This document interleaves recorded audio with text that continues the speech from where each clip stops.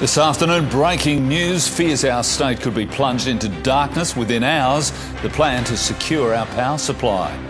A pub patron sent flying onto a main road in a violent scuffle with police. Did officers go too far? A hefty jail sentence for a northern suburbs childcare sex predator. Payday, thousands of South Australians set to receive another $40 a week.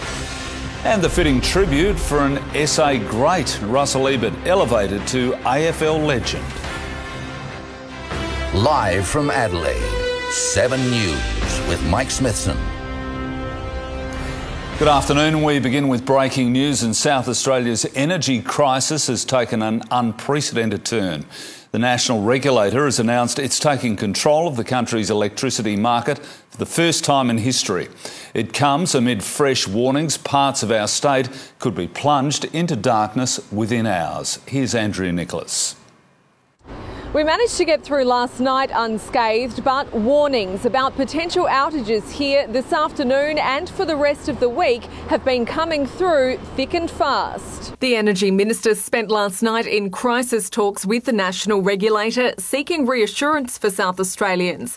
He says so far our state's renewables have helped us avoid a blackout. Were it not for our wind farms, were it not for our solar reserves, were it not for rooftop solar and our big batteries, South Australia could have been in trouble. But Tom Koutsantonis maintains the national market is broken, with generators able to pull supply from the grid whenever they like. If we do reach crisis point here, this is where the lights will go out first, in Adelaide's west, with Woodville Gardens, Pennington, St Clair and Bowden among the most at risk. I think it'd be very, very unlikely. There is sufficient supply, they're just not participating in the market. This afternoon, the regulator forced their hand, suspending the wholesale energy market for the first time, taking control of generator supply into the grid. To make sure that we have clear visibility on which generators are available and when in advance, ahead of time. The Premier says we wouldn't be in this mess if the state's backup diesel generators weren't sold off. We can now call on those reserves in order to prevent any potential outages in South Australia. Those diesel generators can be directed on where required. We'll have the latest blackout warnings for South Australia in our next bulletin at 6. A childcare sex predator who abused children in his care, then begged for leniency, has been sentenced to 14 years in prison.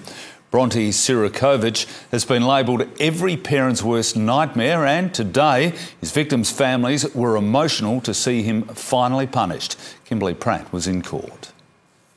As the crushing sentence was handed down here at the District Court this morning, victims' families had an audible reaction, shouting yes inside the courtroom. Former childcare worker Bronte Sirakovic was sentenced to a maximum 14 years in prison for committing vile sex acts on 4 children, 2 of whom were in his care at a northern suburbs childcare centre. The father of 2 was arrested in September 2020 after a 7-year-old victim came forward. Sirakovic finally admitted to his hideous crimes more than 12 months later, when he then pleaded for leniency. He hadn't just abused his victims, but filmed it too. Judge Tim Heffernan described the now 31-year-old as a serious repeat offender and a danger to the community, adding he's shown little remorse. You've offered no apology to your victims, he said, or their families, your colleagues, or the community at large. One mother, who we can't identify, says his punishment comes as a relief, but she still has nightmares about him and finds it hard to trust people because of the abhorrent things he's done. Sirakovic will be eligible for parole just before Christmas in 2031, at which time his own children will be adults. A youth court judge has visited the site where 3 members of one family were tragically killed near Mount Gambier in 2020. Judge Penny Aldridge inspected a section of the Princes Highway, the scene of a horror head-on smash which claimed the lives of well-known Millicent locals Ned and Nan Walker and their daughter Sue Skier. A 17-year-old autistic learner driver is standing trial over the deaths. A court's heard he wasn't concentrating that day. Instead, he was thinking of school. 7 News has obtained vision of a violent scuffle between police and pub patrons in Adelaide's east. As Rosie Barnett reports, Questions are being asked if officers went too far. The violence erupted here in the car park outside the Maiden Magpie Hotel in Stepney. Phone vision capturing the moment police tried to detain a young man who was one of a large group who'd been kicked out of the pub after causing a disturbance on Sunday night. Witnesses claim police went too far. A 20-year-old was pushed onto the road by an officer and pulled along the pavement, suffering what he says were injuries to his ribs.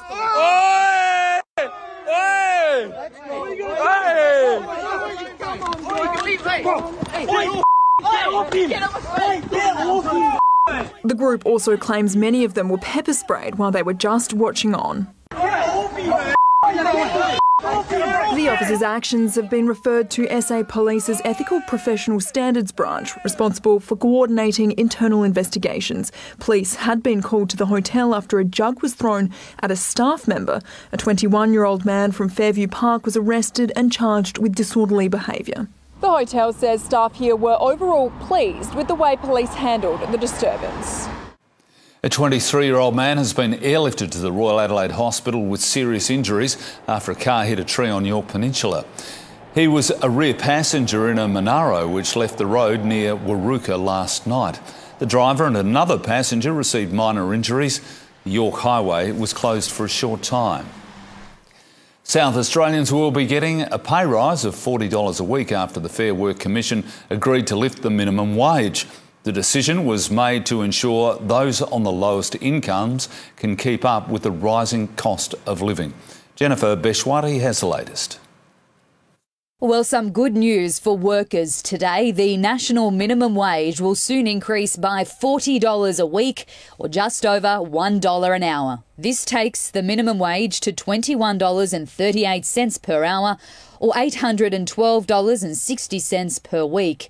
It's an increase of 5.2%, which is above headline inflation. It means about 180,000 workers on the minimum wage will get that full increase. A further 2.5 million workers on award wages will also get a pay rise, many coming into effect from July 1. But for people in hospitality, tourism and aviation, it won't start until October.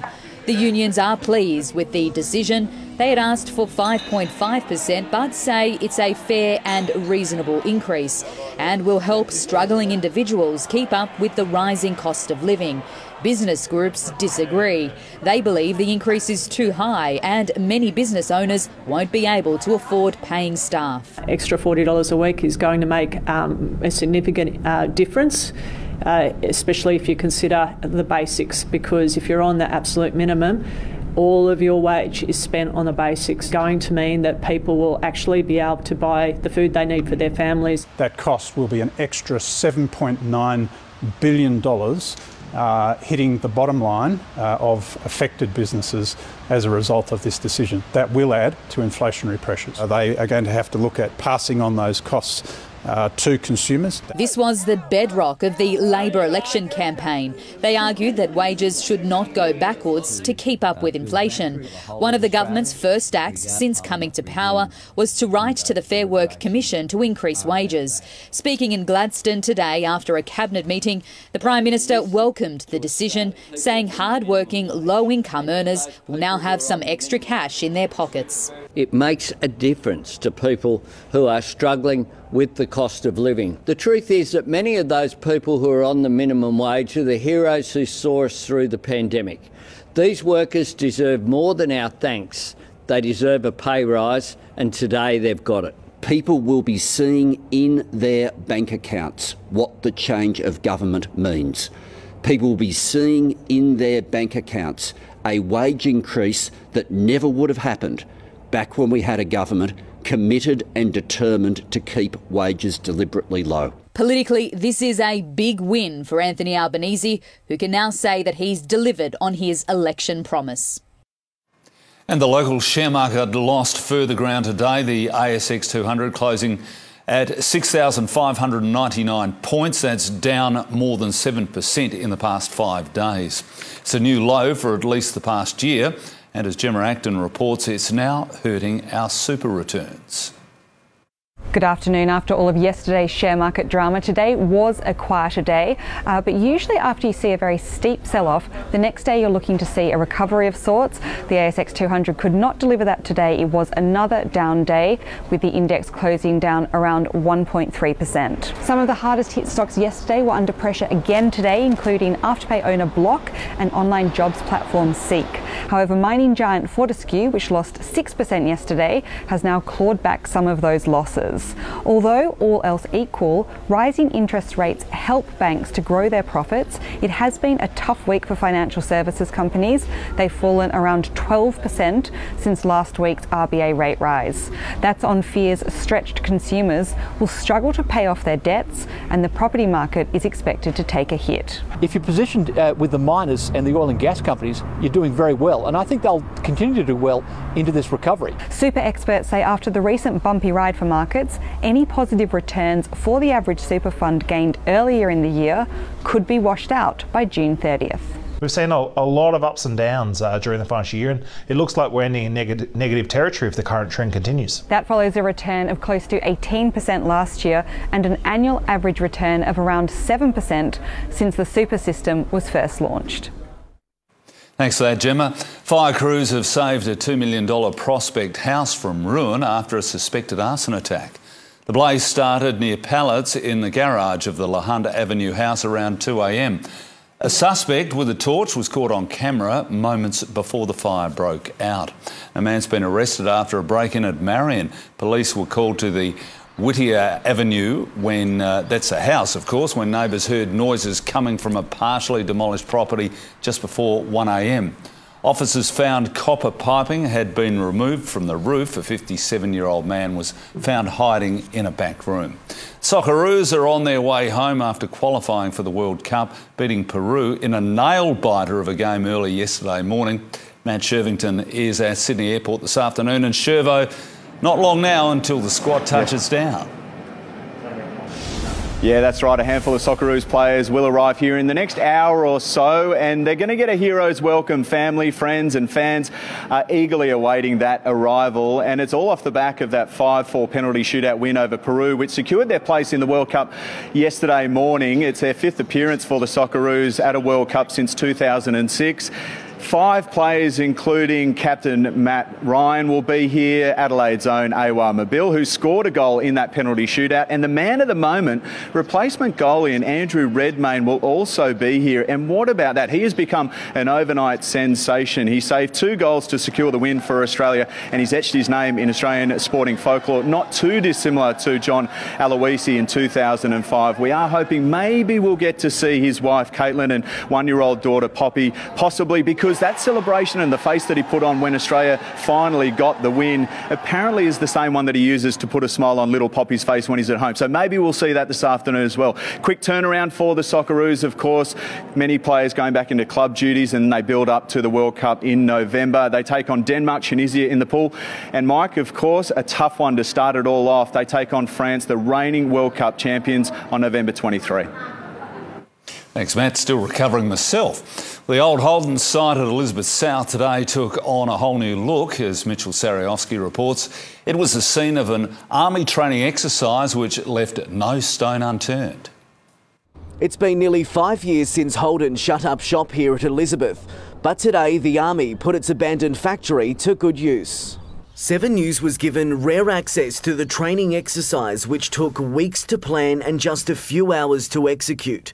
During the simulation, the troops were ordered to raid the building and deal with whatever they encountered inside. These soldiers are from the 7th RAR unit and were deployed to Afghanistan in 2012 for Operation Slipper. This is one of a handful of key battle simulations carried out each year. Basically, we're using the old Holden facility because it offers a pretty unique training environment for my soldiers and my commanders and planners to go through the process of planning and executing attacks in a complex urban environment. These troops have just returned from helping with the East Coast flood emergency. This exercise will have them ready for combat when the need arises. The mask mandate at Adelaide Airport could be scrapped as early as this week. The Australian Health Protection Principal Committee has recommended scrapping the rule at airports right across the country. Adelaide Airport says it's awaiting SA Health advice. Masks would still be required on planes. Weather-wise, and it's been a soggy day at times across the city today. Amelia joins us live in the studio. And Mills, just how much rain have we seen? Well, Mike, showers by nature are hit and miss, and we've certainly seen that at times today. While the West Terrace gauge has picked up a couple of millimetres since 9 a.m, the gauge at Noarlunga's seen less than half a millimetre. Patches in our northern suburbs have seen about that as well. Meanwhile, Mount Lofty has picked up around 17. Now, as per usual, the hills did pick up the best falls since those showers began rolling through last night. Generally, most parts saw 10 to 20 millimetres by 9 a.m, collecting another 10 or more today. In the city, our total's around 7 millimetres, and that takes our total for the month so far to 79. Now, cloud is still dominating the hills this afternoon, so a road weather alert is in place, with drivers there asked to take extra care in low visibility. Got dry skies ahead, though. More on that in the forecast soon. Mike. Thanks, Mills. We'll catch you a bit later. Despite today's minimum wage boost, there could still be some tough times ahead. Up next, the latest interest rate warning. Plus, Amber Heard speaks out why she's standing by her allegations against Johnny Depp. China floods a 6-hour operation to save an elderly villager trapped inside their home. And the morning dip movement, why hundreds of South Aussies are taking the icy plunge at Henley Beach.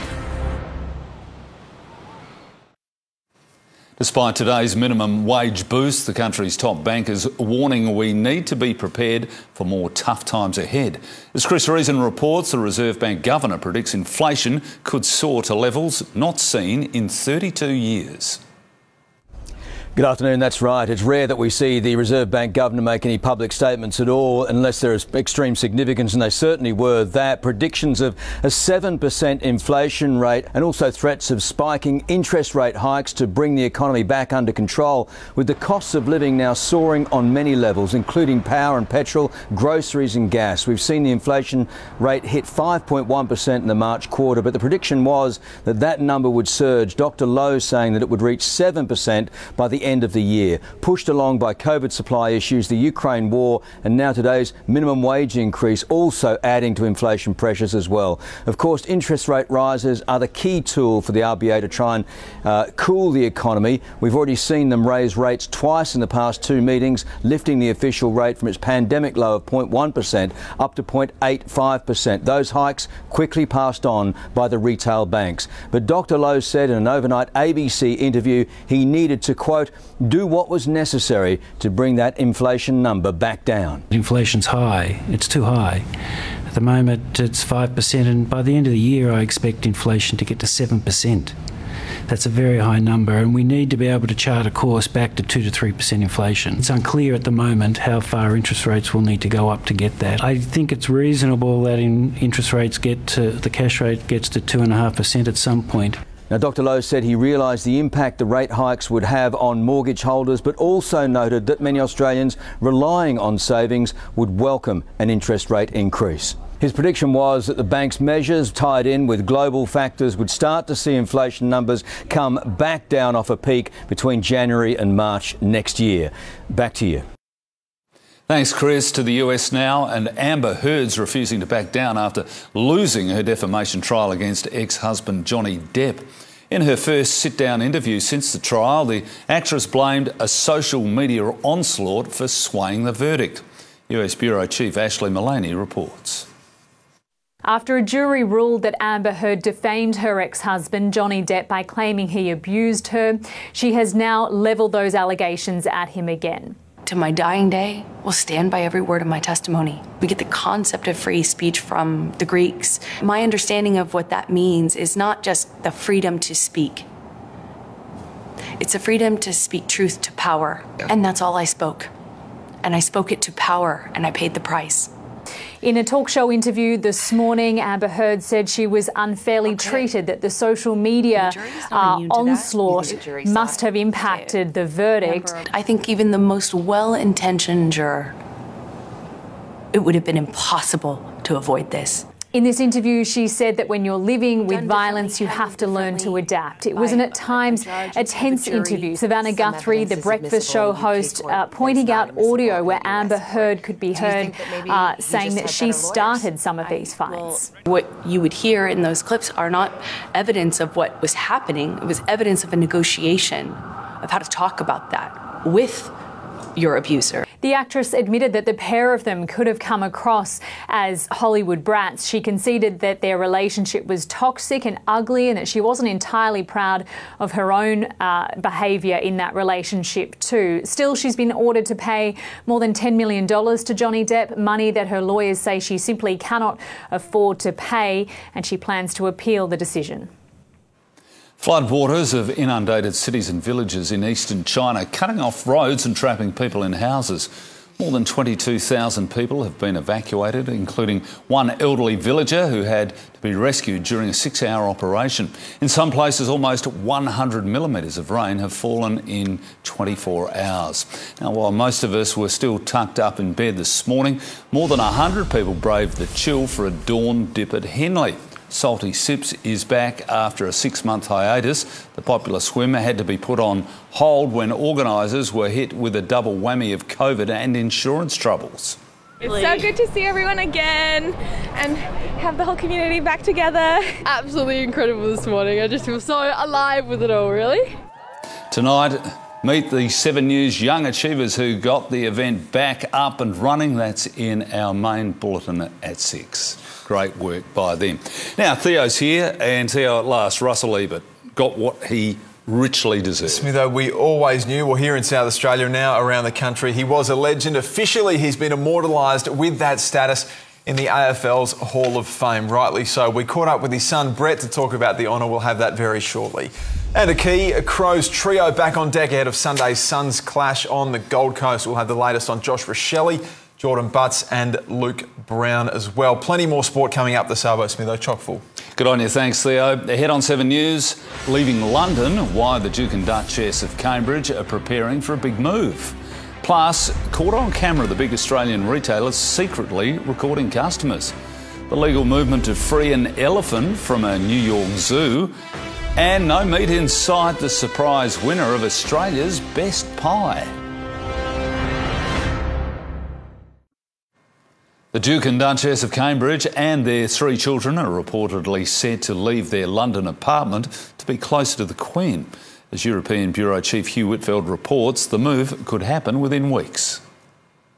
William and Kate have spent the day with the families of the victims of the Grenfell Tower fire tragedy 5 years after the deadly blaze tore through an apartment block here in London.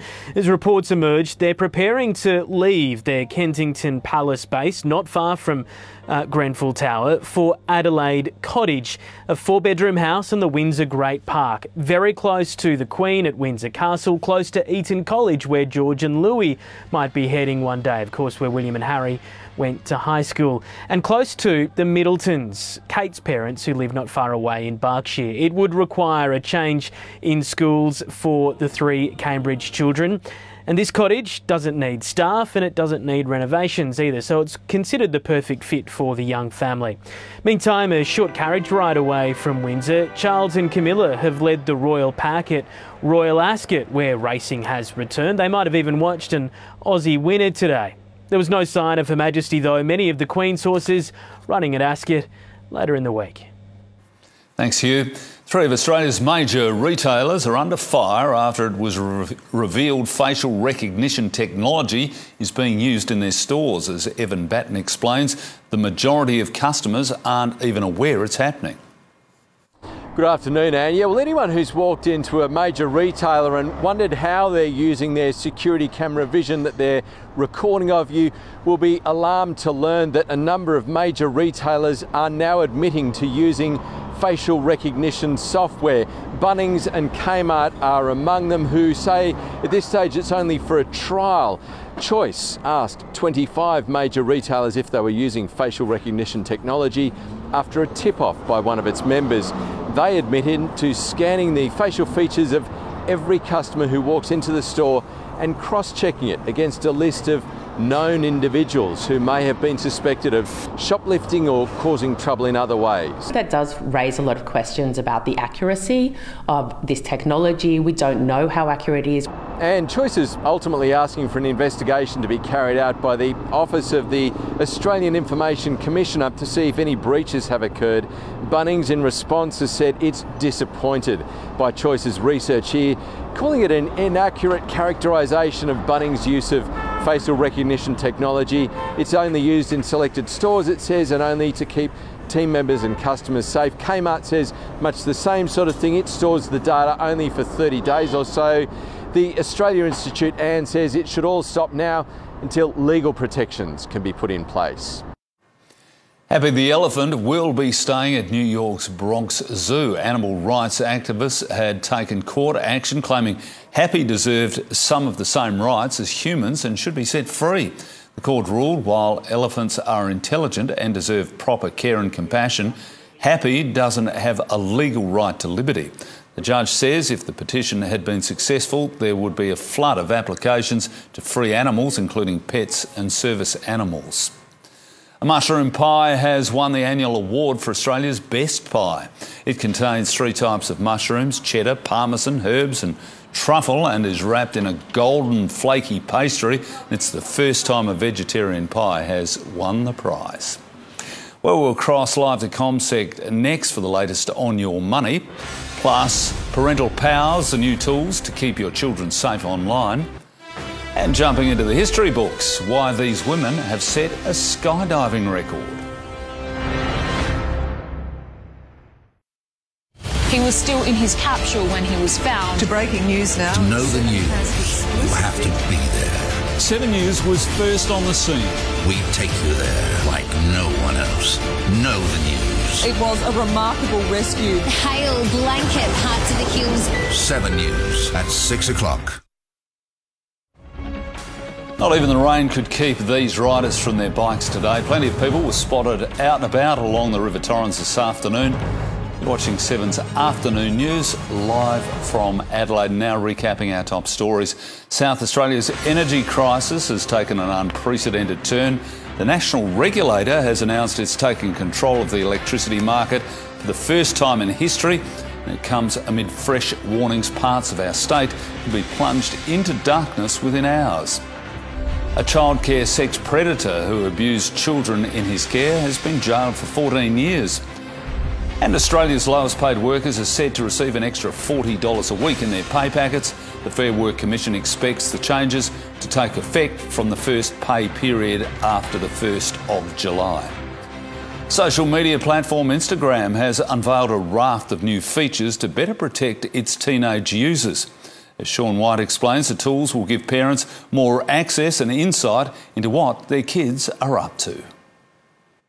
Whether you're liking, commenting or simply scrolling online, Instagram's Family Centre aims to provide a safer experience for kids. What they're really designed to do is get that balance right for young people, let them have autonomy and privacy in how they use Instagram. Will the headline feature a supervision tool? Parents will be able to see who their children follow or are followed by, accounts they report directly to Instagram, and the exact time spent on the platform. They can just say, hey, what's going on here, and really open up that conversation. Sophie Spooner is a mum and stepmum of 4 based on Sydney's northern beaches. I guess it's just trying to strike that balance between giving him freedom online, but then also being mindful that he might not have the maturity to deal with some of the issues that can come up. Instagram will also have a feature called Family Hub that's built into the app where parents can access resources from Butterfly, Origin, Project Rocket, Reach Out and eSafety. This would include articles, videos and tips on topics like how to talk to young people about social media. Your average teen uses around 4 social media services, and that actually increases as they get older. So by the time they're 16 or 17, it could be 5 or 6 social media platforms. So there has to be a time during adolescence where parents regularly talk to their child about their social media use and they make decisions together. Sean White, 7 News. Checking finance now with Stephen Daglian at ComSec. And good afternoon, Steve. The losing streak continues for the Australian share market. Good afternoon, Mike. Exactly right. Unfortunately, 4 straight days of declines now. We fall 1.3% today. We've fallen about 7% or close to it over the past 4 sessions as well. So last week, our market was already doing quite poorly because of the biggest rate hike we had in over 20 years, a 0.5% lift last Tuesday. But in this week, all eyes have been on the United States because tomorrow morning, we could very well get the biggest rate hike since 1994 in the United States. That's something that could certainly continue to rattle markets. Today, though, we had losses really across the board. We had all 11 sectors in negative territory. We're continuing to see falls for some of those interest rate sensitive areas of our market, including tech stocks. They fell heavily from companies like Zip, Appen, Xero, and also Megaport. Property companies continue to also lose a bit of ground. We had 2 survey results today, which basically asked people questions about how they're feeling about their finances. And it's not surprising to see that consumer confidence is near the worst it's been at any time during the pandemic. So we are continuing to see retailers struggle, from Harvey Norman to JB Hi-Fi as well. We had the banks doing reasonably well this morning, but they faded into the afternoon. And some of the winners included Telstra, which rose about 2%. Some of the insurers bounced back from losses yesterday. Suncorp and IAG were up, as were some of the grain handlers like GrainCorp. The Aussie dollar finally is sitting at about 69.1 US cents. Thanks, Steve. Well, it's taken them 10 attempts to get there, but a group of 19 women has broken the country's skydiving record for the largest all-female star formation. They nailed the manoeuvre over the weekend, jumping from 15,000 feet in -6-degree weather. The group came from across Australia and are aged from 27 to 59. The previous record was 16 women. Glad they got it right. Hey, Theo, time for sport, and in my opinion, taken far too long, but yes, Russell Ebert has finally been made a legend of the AFL. Well, the most exclusive club, isn't it? And we hear from his son, Brett, after the break. It was just a wonderful night for the Ebert family, for Port Adelaide, and for anyone in the community that was lucky enough to see him. Fantastic honour for the Ebert clan. Coming up after the break, a key Adelaide trio hits the track as the Crows look to block out the Suns on the Gold Coast. And nature over nurture, Australia's best sprinter dominates at Royal Ascot.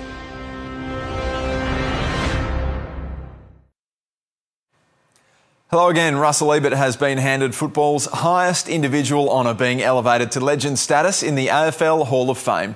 With more than 20 family members in attendance, the honour was collected on stage by his wife, Diane. There was no room in his office for any more trophies and medallions, but everything that he won, he put back on other people. We're going to have much more on the career of the great Russell Ebert and reaction from Brett tonight at 6 o'clock. Well, Adelaide will make at least 3 changes for Sunday's Suns clash on the Gold Coast. Defenders Jordan Butts and Luke Brown got through this morning's session, while Livewire forward Josh Rochelle looked back to full fitness after battling a nasty cork in recent weeks. It's funny, when footy gets taken away from you when you're a young fella too, you miss 1 or 2 weeks, you're pretty keen to get back out there and play, and he certainly had a fair bit of enthusiasm today at training.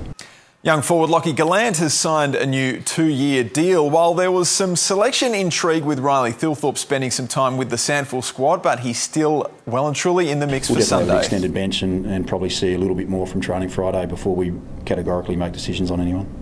And All-Australian defender Sarah Allen has signed on until the end of 2023. Anyone at this club, after coming off the success we've had, there would be interest from other clubs. But yeah, obviously just love what we've built, and I love being a part of this culture and this club. The Crows women start pre-season training on Saturday. Former Glenelg star Sam Durden will play his first game for Carlton against Richmond at the MCG tomorrow night, just 2 weeks after being picked up in the mid-season draft. Dustin Martin is in doubt for the Tigers with illness. Melbourne skipper Max Gawn could miss up to 5 weeks with an ankle injury, and South Aussie Western Bulldogs defender Caleb Daniel will stay at Whitten Oval for another 4 years after signing a new deal. Dual Sandford Premiership coach Jade Sheedy will miss Saturday's Eagles clash with Central District due to health and safety protocols. Sheedy is the 7th Sandford coach this year to miss a game with COVID. He'll be replaced by Eagles forward line leader Troy Hall. Woodville West Torrens midfield maestro Riley Knight missed round 6 with COVID, but remains a top Magarey medal fancy. If you do get that accolade at the end of the year, it's amazing. But at the moment, we're focused on winning games and getting through to the finals. And like I said, hopefully playing in another premiership would be very special. Meantime, rising star Indy Rashid has 2 nominations for the Sandful Women's Goal of the Year. Can anything go any better than that? Including 3 in the semi-final. North Adelaide Premiership star Jade DeMello has also been nominated. We'll reveal the winner in our 6 o'clock bulletin. Our World Cup-bound Socceroos fly back into Australia this evening to celebrate with family after yesterday's dramatic playoff win against Peru. Obviously, we've enjoyed the night and the celebrations. Some of the boys are still going downstairs at the pool. But, yeah, I don't think it's really sunk in yet. It's probably going to take a few days. Fair enough too. New Zealand won't be joining us in Qatar. They lost their playoff against Costa Rica 1-0 for the final place at the World Cup. Well, he may be turning 36 in a few months, but David Warner showed he's as sharp as ever. Oh, that's unbelievable. What a catch that is by David Warner. Certainly is. Ashton Agar couldn't believe his eyes. Chasing a rain-reduced 282, Glenn Maxwell kept his cool after a mini batting collapse. His unbeaten 80 off 51 led Australia to a 2-wicket win. An old-school English batting collapse looked on the cards on the final day of the second test against New Zealand. At 3 for 56, up stepped Johnny Bairstow. Stand and deliver, Johnny Bairstow. Chasing 299 off only 72 overs, Bairstow smashed England's second fastest ever test ton from 77 rocks. He's 136 alongside an unbeaten 75 from skipper Ben Stokes, driving the 5-wicket win and an unassailable 2-0 series lead. Cam Smith's confident he can break his major drought at this week's US Open at Brookline in Massachusetts. The Aussie world number 6 says he's getting much more support from tour crowds after his win at the Players' Championship in March. So I think there's a little bit of a different vibe on the golf course as well towards me. I think there's maybe a few more people rooting for me, which is nice. The US Open starts tomorrow night. Serena Williams will make her long-awaited return to tennis at Wimbledon in just under a fortnight. The 23-time Grand Slam champ announced her All-England comeback on social media. Williams hasn't played since Wimbledon last year because of a knee injury. Nick Kyrgios is through to the second round of the lead-up event in Germany, where he'll take on world number 6, Stefanos Tsitsipas. Well, Chris Waller's nature strip has once again shown he's the best sprinter in the world. With royalty watching on day 1 at Royal Ascot, James McDonald piloted the Everest winner to victory in the Group 1 King's Stand Stakes. Nature Stripe leading to Acklam Express in second place. Twilight Course coming home in third position, but it is the great Australian sprinter, Nature Stripe and James McDonald, and look how far they've won by. It's Australia's first Royal Ascot win since Black Caviar in 2012. Nature Stripe, we prefer to call it by its correct name, Nature Strip, but well done to the clan. Of course, we're live at Port Adelaide training tonight, the first AFLW training session, Smitho, ahead of next season. It's massive, and we're going to catch up with Erin Phillips too, live from Alberton. Great night for it too. Brilliant. Pouring was rain. We're expecting a shower or two tomorrow before a mostly dry start to the weekend. Amelia will join us live with all the details next. G'day there, Anthony White from the Oporto Traffic Centre. In the city, Rundle Road is closed between East Terrace and Kettleville Terrace. That's for the Illuminate Festival. Also got some changed traffic conditions at Darlington today. New Ashfield's gone down on South Road, speeds at 40 k's. That's just near Marion Road as well. Right now to Porto, grab yourself a Bondi Burger meal for just $9.95 or a whole chicken meal for just $24.95. Limited time only. Head into your nearest Oporto today. That's the latest in traffic. Now back to you, Mike. Thanks for that, Anthony. Now let's get a final check on the weather this afternoon. Amelia again joins us live. And Mills, how long can we expect our wet weather to last? Well, Mike, maybe only a day or so of showers left, then dry skies by the weekend. And there is always a silver lining to days like this, though, with Jane Hill snapping this rainbow over Burra today. A perfect one, as she describes it. Now, she sent it into the 7 News Adelaide weather group on Facebook and says she'd like a little bit more rain, though. Maybe a better shot at that next week, Jane. Showers are easing this afternoon. We've already seen the bulk of that wet weather over the city today. Overnight, we stayed in the double digits. Our low was 11.9 degrees and we hit a top of 16.2 just before 1 o'clock this this afternoon. Now, we have seen northwesterly winds today generally, but they have begun to swing southwesterly this afternoon. Right now, it's sitting at 15 degrees in the city. It feels more like 13. Elsewhere, there are showers around Melbourne this afternoon as well. It feels like 1 degree there currently. A sunny afternoon further up the east coast, 20 at the moment in Brisbane and in Perth. Now, looking ahead for SA, and the low pressure system and trough that have delivered today's wet weather will clear to the east by tomorrow. A high is developing in our west, and that'll slowly head east over coming days as well, working to clear skies as it goes. For now, staying sunny across our far north tomorrow. Murray and Moomba going for a top of 21 degrees, 20 for Cooper Pedy. Mostly sunny days on the way for Ceduna and 19. Now, you can't rule out a bit of early fog there. And about Eyre Peninsula and the Flinders too. Port Lincoln, Whyalla, Port Augusta are all going for a top of 18 degrees. Now, there is still a slight chance of a shower over some of those centres, but they are more likely about the mid-north and south-east. So a shower or two on the way for Kadina, up to 17 there and in Victor Harbour. Dry and 18 in Kingscote, Murray Bridge and Renmark, with a top of 15 degrees on the way for Mount Gambier. And in the outback, there's a warning for flooding about the Diamantina and Warburton rivers, while strong winds will remain about the lower south-east coast tomorrow. In the city, down to 11 degrees overnight, then a top of 17s on the way. We are expecting a shower or two, but they'll probably be in the morning, drying out on Friday and mostly sunny by Saturday, Smitho. Thanks, Mills. Let's hope so. Well, that's all from 7 Adelaide's afternoon news team. Jane will have our next bulletin at 6. I'll be back tomorrow at 11:30 and 4, but for now, it's bye.